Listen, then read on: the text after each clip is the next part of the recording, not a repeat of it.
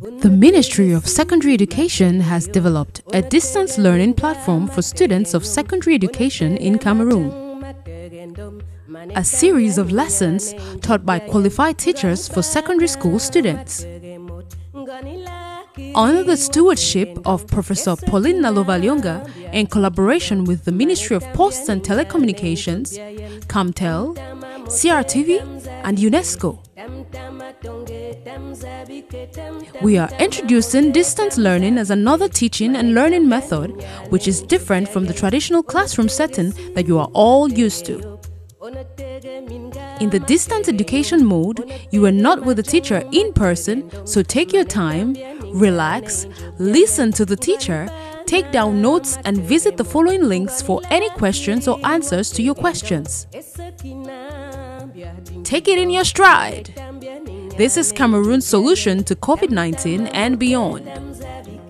Professor Nalovalyonga, Minister of Secondary Education. Hello students, you're once more welcome to your lessons today on philosophy in the distance learning platform. And Sintun Basilis to take you today for our class on Lowersixth philosophy. And today we shall focus on the 9th lesson. Before we begin with the lesson today, let's begin by correcting the assignments I gave in our previous class. In our previous class, I asked you to define eudaimonism and state its principle. Now, the answer we have here is eudaimonism comes from the Greek word eudaimonia, translated as the good spirit or simply happiness. It was developed in a systematic way by Aristotle and holds that happiness is the ultimate end of human act. It is based on the principle of teleology, which states that everything or every human act has a purpose. And to this view, he concluded that the ultimate end, that when human beings attain, they don't seek for other thing else, is happiness. And to him, this is even the end of politics, called the common good of the state. The aim of politics is to produce or to ensure that happiness is attained at the level of the state. Now,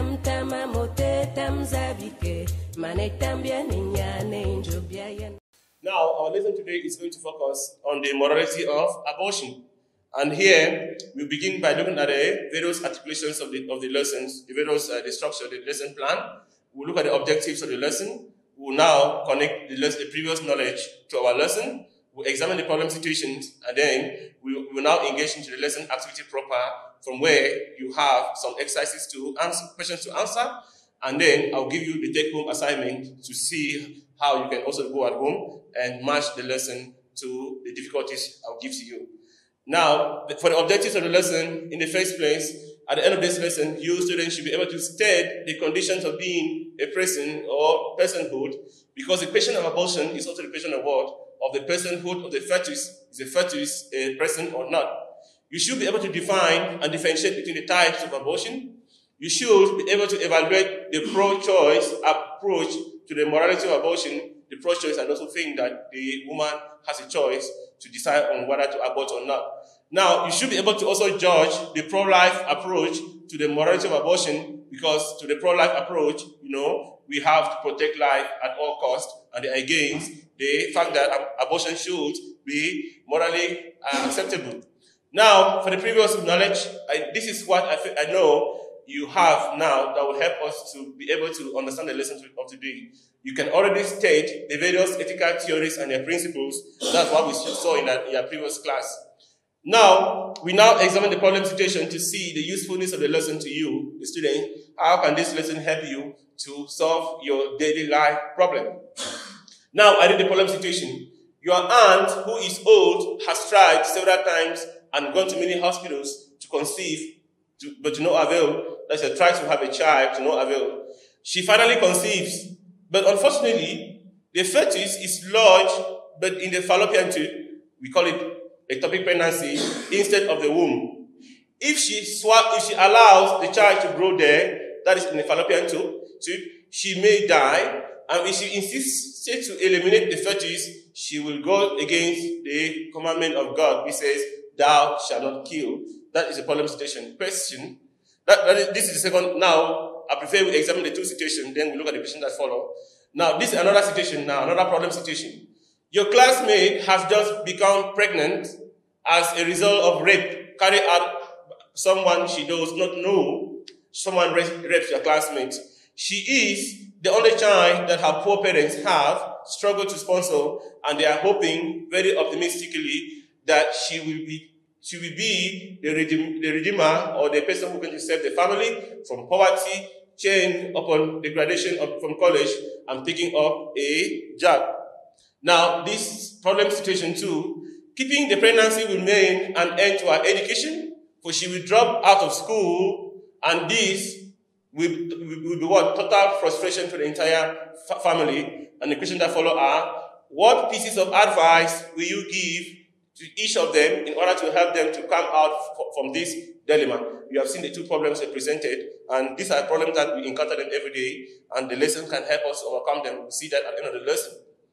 Now, in the first place, we are going to look at the definition of abortion, and here, abortion can be defined simply as the termination of the life of the human fetus before delivery. That is the thing in the womb is called the fetus. Some call it that's a human being. Others say it's not yet a human being. But abortion has to occur before delivery. And if it's after delivery now, it becomes what we call infanticide, killing an infant. It is then an intentional or a forceful ending of the life of an unviable human fetus. And then we have philosophers like Edwin Haley. He differentiates between two types of abortion: direct abortion and indirect abortion. Direct abortion is somewhat voluntary, and here it can occur at two levels. It can be a means to achieve other ends. For instance, people who abort and use babies for experiments in laboratories in advanced countries, they use this as means to an end. Now, it can be an end, like the aim, your aim actually is to abort. You're aborting because that is the objective. That is, whether it is a means to an end or an end, what is clear is that this is voluntary. We call it direct abortion. We also have what we call indirect abortion, where the loss of the fetus is simply a secondary effect or simply involuntary abortion. That is, for instance, medically assisted abortion, or what we call therapeutic abortion, where if, like the case we presented in the problem situation, if the child is allowed to grow in the fallopian tube, the mother will die. The aim of aborting here is not to kill the fetus, but to save the mother's life, and that's why we call it involuntary abortion. Now, we are going to examine now the pro-choicers, their view on, and the pro-abortionism, because the problem here is abortion morally justifiable? But let's understand what the pro-choicers are, who actually they are. They are those who defend the primacy or the supremacy of the woman's right over the right of the potential person, the fetus, because the fetus is not yet a human being, it's still a potential, it's still to become a person. To them, everyone has the basic right to decide when to have children or not. A woman has a right over her body, they call it body autonomy. Denying her abortion is denying her the right to her bodily autonomy or her freedom to use her body the way she wants. And then for the pro-choice, pro-lifers or anti-abortionism, to them, the life of everyone matters, whether you are a pre-born, a newborn, an elderly person, or someone with disabilities or special needs. Your life is worth protecting. All human life is created equal, and thus no one has to take away the life of the other person. This is a view of anti-abortionism. Now, the question now is abortion morally justifiable? Can we use moral principles to justify the practice of abortion? Now, we look at the arguments of the pro-choice argument, or simply the pro-abortionist or pro-abortionism. Now, the first argument is the argument from the fetus lack of personality, because to these philosophers, they argue that the fetus may be human, but not yet a human person, not yet a person. Absolute pro-abortionists even argue that there is no life before birth. That is, before the child is born, he is not yet alive, not yet alive. He's not a human person. That is, what exists in a womb is just a bunch of cells that have been joined together. Now, in this article, the personhood argument in favor of abortion and on moral and the legal status of abortion, we have is a lady, Mary Ann Warren, that's an American philosopher, draws a distinction between a human being and a person. A human being are those who are genetically classified as a species of the Homo sapien and may or may not be a person, because we also have the human beings who are still potential person because they have not yet obtained the full criteria. Because she's going to give us the criteria of being a person, the conditions that a thing should fulfill to be called a human person.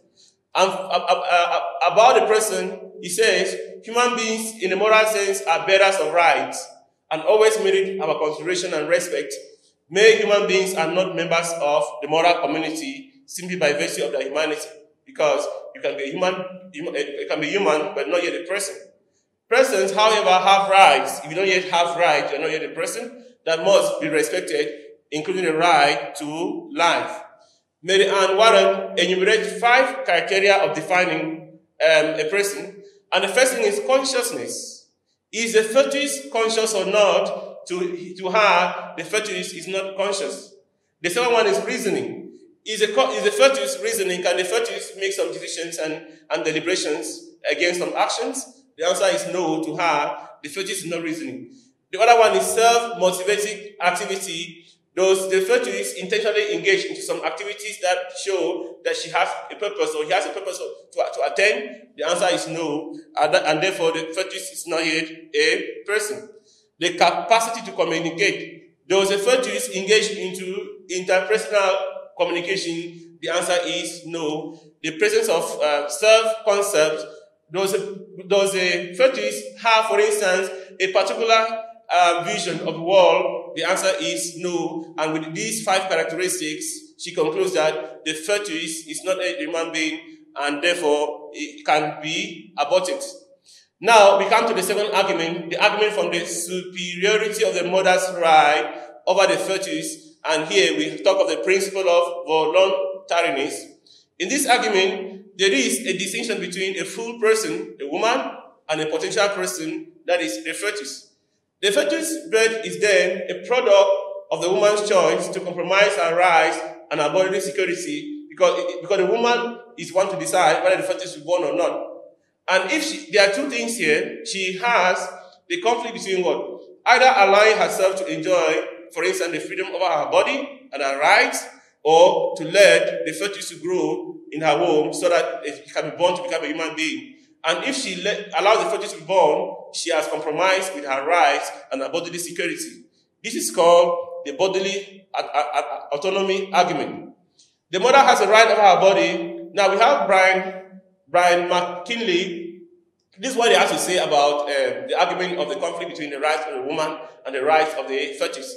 In the case of the pregnant woman, giving a right to life to the potential person in the womb automatically cancels out the mother's right to life, liberty, and the pursuit of happiness. That is, the fact that the mother is a full person, her rights overshadow the rights of a potential person, because the fetus is a potential person and not yet a full person. Therefore, the rights of the mother overshadow the rights of the fetus. And as such, it is morally correct to abort the fetus to allow the mother's right to continue to be recognized.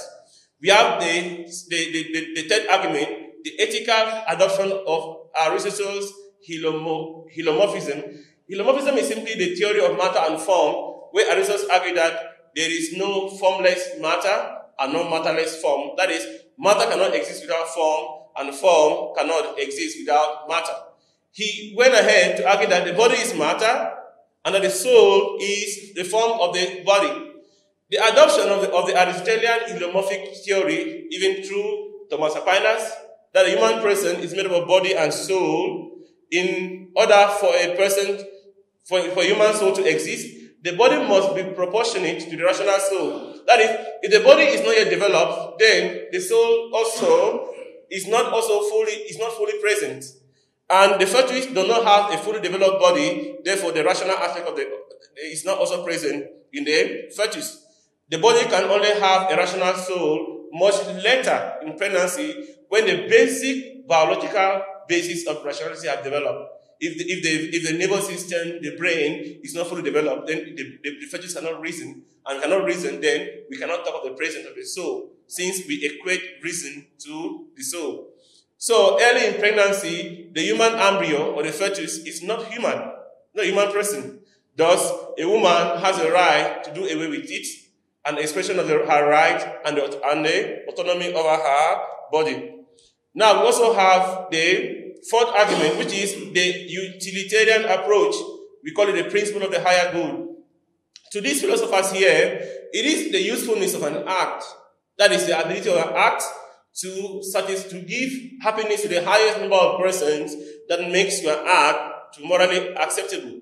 They have even appealed to the principle of that any action that on a balance has a better consequence is morally permissible. If pregnancy causes pains to the highest number of persons, then it is wrong to keep the pregnancy. Among the consequences that might justify an abortion, they have suggested are the following. Abortion can be committed in the case where we want to avoid the financial burden.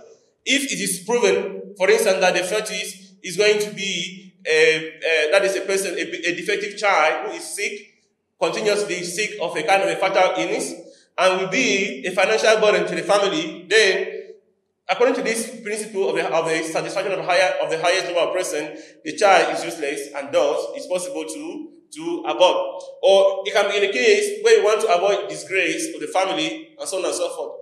And that's why I've mentioned here that if the fetus is sick of a fatal illness and is draining the finances of the family, then why keep it? If she is potentially a defective child, that will be a permanent psychological and financial burden to the family. Why keep the fetus when the high number of persons are going to be in pain because of a single individual? And then we proceed to the fifth argument, which is the natural law ethics. You have here the principle of double effect.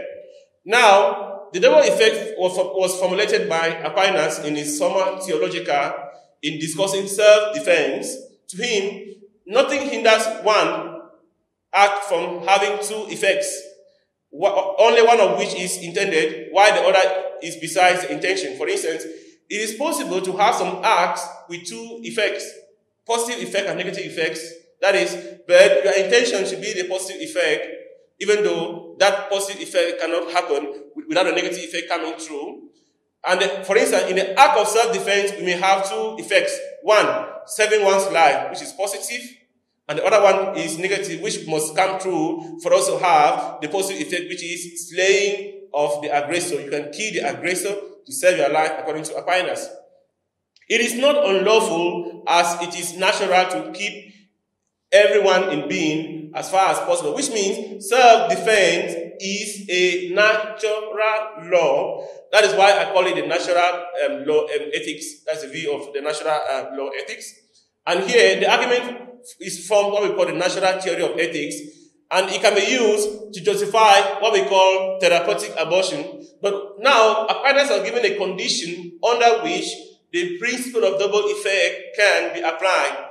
And the condition is this: the objective of the person who is acting should not be the negative one. That is, you have two intentions. There are two consequences, positive and negative. Your intention should be the positive one, even though it will not happen without the negative one following. In the case of therapeutic abortion, it has been proven that the baby is located in the fallopian tube. That is what we call ectopic pregnancy. Now, if the fetus is allowed to grow there, the mother will die. Then, there are two things you can do here. You have to save the mother's life, which is a positive intention or consequence. But saving the mother's life cannot happen without you killing the fetus. But if killing the fetus is happening because your intention was to save the mother's life, then we can say that abortion is morally justifiable by virtue of this principle of double effect. And then those were the views of the pro-abortionists. We now proceed to anti-abortionism, the pro-life thesis, those who think that we have to respect life in all its forms. And the first theory here, which is against the practice of abortion or the moralization of abortion, is what we call the divine command ethical theory. The divine command prescribes that what makes an action good is simply the respect of the will and the commands of God. That is, if you don't respect the will of God or the commandment of God, your action cannot be morally sanctioned. The principle of the sanctity of life is the principle on which this theory is built. And this principle holds that human life is precious, unique, irreplaceable, and that no one has a right to take away the life of the other person. Life is sacred because it is created by God, and we have a duty to respect life in all its forms. Therefore, God prescribes the respect of human life. We can see this, for instance, in the fifth commandment, which says, "Thou shalt not kill." Therefore, any act of abortion is against the principle of the sanctity of life, or it goes against the divine command ethical theory. We also have the second argument against abortion, which is the view of the ontological ethics. This is the ethics of Immanuel Kant, and here it bases morality on the principle of universalism, which says that if you want to do good or to act, ask yourself, if this act I want to perform now was taken as a universal law, will mankind be happy? Will mankind be happy? If the answer is no to this principle, we should refrain from it. If the answer is yes, you can go ahead and perform the act. And this principle of universalism is somewhat related to what we call the golden rule in the church, which says, do unto others what you would like them to do unto you. And therefore, when we want to commit abortion, we should always put ourselves in the place of the fetus. You ask ourselves, if we were also aborted, like we want to abort abortion, we wouldn't have been existing today. And if anyone on earth engages on abortion, for instance, it will put an end to mankind. And also, the moral command here, that is under deontological ethics, enjoining us to respect the intrinsic dignity of all human lives. Even if the fetus is sick of whatever illness, what is clear is that the human dignity is not something which is defined by the physical or the physiognomical aspect. Human dignity is something which is intrinsic in the person, and it is sacred because, to this view, no one has a right to take away the life of the other person. We should treat human beings not as means to an end, but as an end in themselves. Don't use the fetus or human being to achieve your personal objective, or because you want to serve your pride, you kill a fetus. This is against the ontological ethical view. Now we come to the thesis of the virtue ethics, the virtue ethics thesis. Now, this is the ethics of Aristotle, as we saw a while ago. The morality of the behavior can be deduced by examining the kind of moral character that such a behavior produces. That is, the question is this: for us to know whether an act is morally good or bad, the question we ask ourselves is that, does that act help to build the moral character of the person acting? If the behavior or the act produces virtue, then it is morally desirable. We can allow it, we can tolerate it. It is morally permissible. If it produces vice, because virtue is a habit of doing good and vice is a habit of doing evil, if your act produces vice, then it is morally wrong. Abortion is not morally upright because it produces vice. Abortion is wrong because it produces moral character, which is characterized by what? By vice. And therefore, on the grounds of the thesis of the virtue ethics, abortion is morally wrong. We come to the fourth argument against the practice of abortion, which is the violation of the professional ethics. Every ethics or every profession has their ethical code in which everybody working there are supposed to respect. And that constitutes also what we call the professional ethics. Here, medical doctors who violate their professional ethics when they connive with women to abort. That is, when you accept to abort with women as a medical doctor, you go against the code of conduct of medical doctors. And this is articulated by what we call the Hippocratic Oath. Because Hippocrates, being the father of medicine, created medicine to preserve and protect life in all its forms. And that is why medical doctors, before they take service, they always take this oath. The oath they take is, they take an oath to protect life, to preserve life in all its forms. But when doctors connive with women to abort, they are going against their professional ethics, and whatever thing that goes against ethics is wrong. And thus, on these grounds, we can argue that abortion is morally wrong. Now, dear students, this is the application exercise or the evaluation I propose to our lesson for today. And the question requires you to interpret this question: is the fetus a moral person? Is the fetus a moral person? Now, this is the interpretation. This question can constitute an essay in the advanced level philosophy. That is, you can have it as an essay in paper 3. Now, for the thesis, we can use the view of the creationist.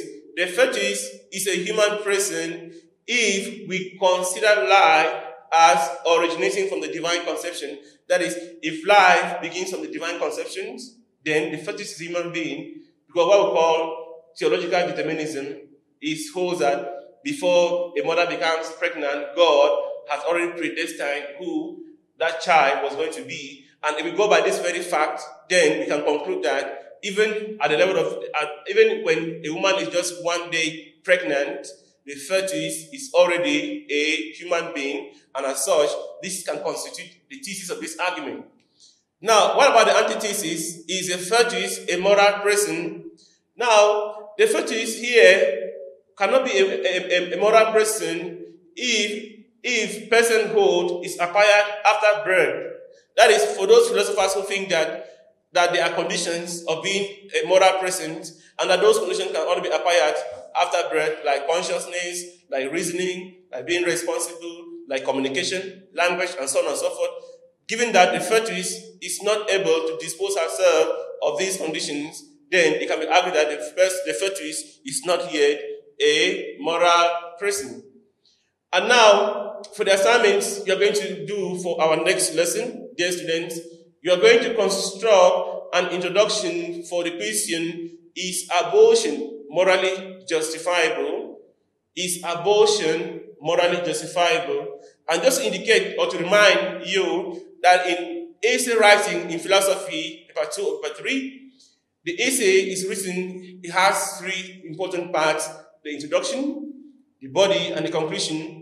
And for the introduction you are going to write, it's always marked on 5 marks, wherein you have to begin by stating your background idea. The background idea is a general statement that takes you to the key concept here, which is abortion. Why do we have abortion? The answer to that question is constitute your background idea.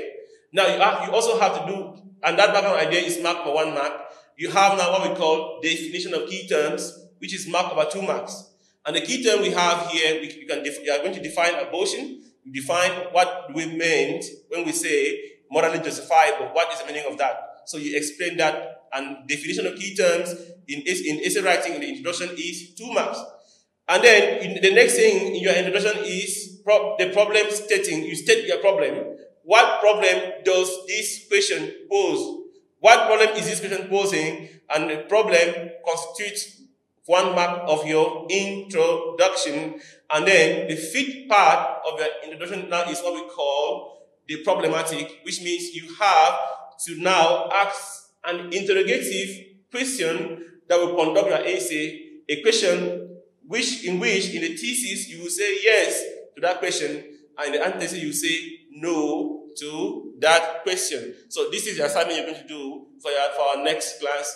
And for further readings, you can read The Dimension of Ethics, that is by Wilfred Walusho. You can read Philosophy, a Text with Readings by Manuel Vasquez. You can read The Ethics of Abortion, Women's Rights, Human Life, and the Question of Justice by Christopher Caso. And dear students, the next lesson we're going to focus on the morality of euthanasia, war, violence, and terrorism. Unatege si matege yop, unatege minga matege nyum, unatege majang matege ndom, manetambia ninyane njobyayen, ngani bana matege mot, ngani lakiri watege ndong, esakina bia dinkido, manetambia ninyane njobyayen, tam tama mote tam zabike.